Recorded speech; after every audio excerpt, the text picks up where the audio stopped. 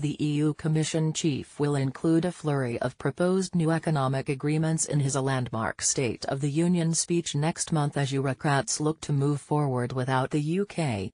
The laser-like focus on global trade, which was touted by many Brexiteers as a key reason for leaving the bloc, will be seen as a thinly veiled rebuke of British criticisms of the EU.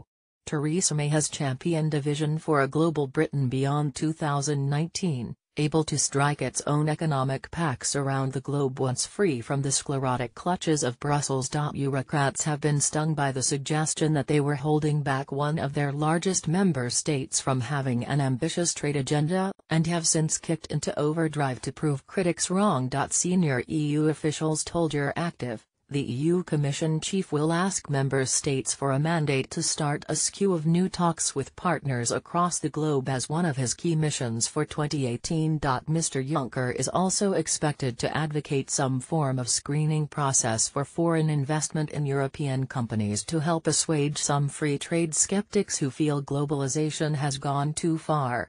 In recent months, even free market backing Germany has started to raise concerns about Chinese-backed takeovers of big companies, including technology giants. But any move to shut off or quality control foreign investment into Europe will be interpreted by some as a sign of the bloc's growing protectionism and could make new trade agreements more difficult to secure in the future. Since the Brexit vote, the bloc has signed off on a trade deal with Canada, secured a political agreement for one with Japan and re-energized talks with big partners like Australia and Mercosur. But the UK has made big strides too, with the US, Australia, New Zealand, Mexico and other major economies all expressing an interest in signing speedy post-Brexit agreements.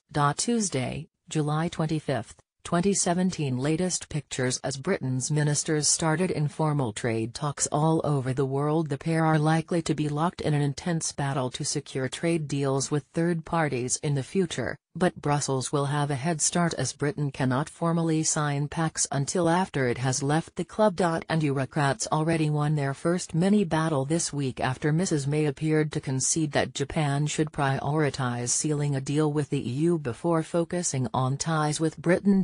A government spokesman suggested the UK could even look to piggyback on trade work it has helped shape as an EU member, saying the bloc's proposed agreement with Japan is a pretty good basis for a similar one with Britain.